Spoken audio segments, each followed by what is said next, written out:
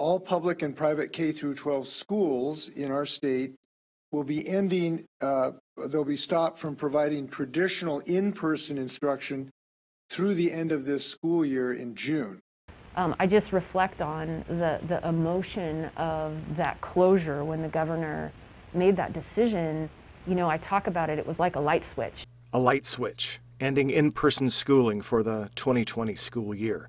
For Pasco Superintendent Michelle Whitney, that's when she wanted to assure all students, especially the 2020 seniors, they weren't forgotten. The leadership of this state has relied on science to frame decisions about our community's safety during this pandemic.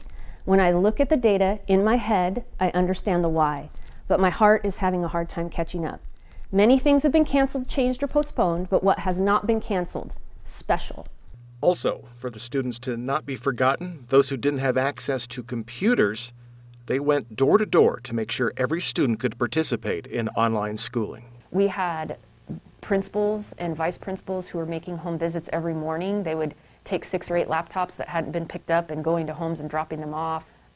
It wasn't very long before our schools were reporting that 100% of their kids had laptops.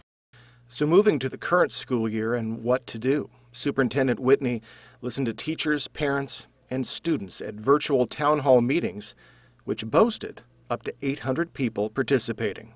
And as I came in as superintendent, listening to those that I'm in service to is a core value that I've held on to. Being able to do outreach with that volume of people in this uncertainty was really important. The week of April 19th, schools will have the option of in-person learning again. I asked, besides the omnipresent temperature checks and social distancing, what will be different? The instructional environment should look very similar to it did post or pre-COVID. The one thing that would look different and is going to be a lift for our teachers is we still have students who are being educated at home in our distance learning program. That will continue. And finally, I asked how the education system has changed through this pandemic.